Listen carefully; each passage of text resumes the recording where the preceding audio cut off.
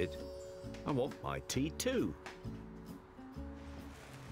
That's quite a nice thing. You've got the Yorkshire Rose on there, which is rather nice. Brass and copper. I would guess that's 1820, 1830, something like that. Some kind of warmer, isn't it?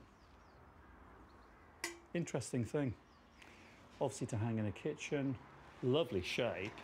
It's forge made, so in other words, it's not manufactured in a factory producing, you know, 100 a day of these things. You can see that the stem here is absolutely imperfect, which sort of makes it perfect because it's been made by hand.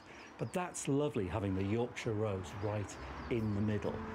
But, now then, come on down. Now that, I think, is a chestnut roaster, isn't it? I think so, yeah. Please tell me it's very, very, very cheap, please. It can be £10. Well, I'll have it. That's fine. Thank you very much. One more thing outside. There's a little trouser press. Yep. 1930s thing's got 15 quid on, so I'll have that.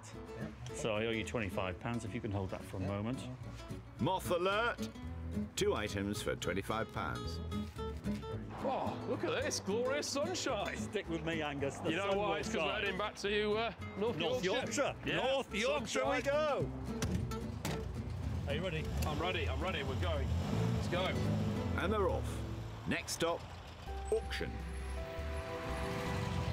Harrogate. Harrogate, yes. One of my favourite towns in the whole world. It's a nice town. Beautiful flowers, tea rooms, sophisticated people with money and style. Just like yourselves then, eh? Make sure you get your beauty shut-eye. Well, all things look bright and beautiful this morning, but this isn't the sophisticated town of Harrogate.